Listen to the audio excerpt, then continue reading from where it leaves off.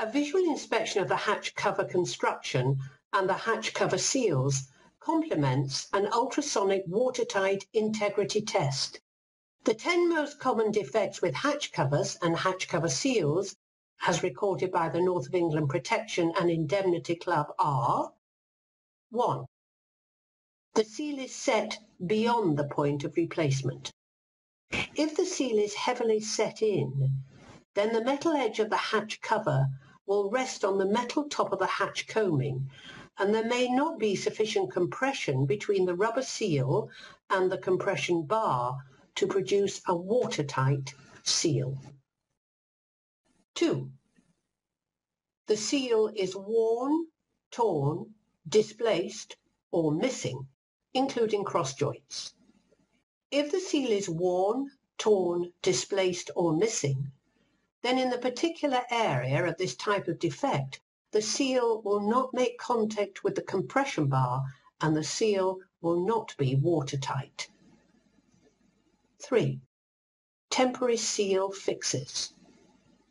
Temporary seal fixes are often uneven and do not form a proper seal with the compression bar. 4.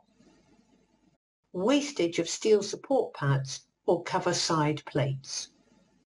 Worn steel support pads and corroded hatch cover side plates can cause misalignment, which can be the cause of leakage. 5. Blocked drain holes.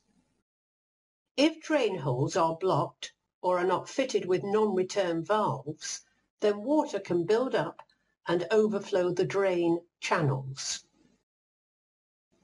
6. Wasted cross-joint drain channels. Wasted cross-joint drain channels may not be watertight. 7.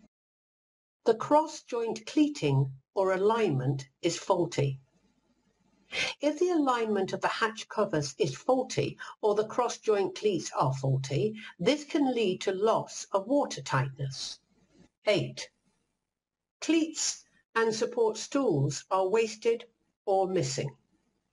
Wasted cleats and support stools means that it is not possible to get good compression between the hatch seal and the compression bar when the hatch cover is secured for sea.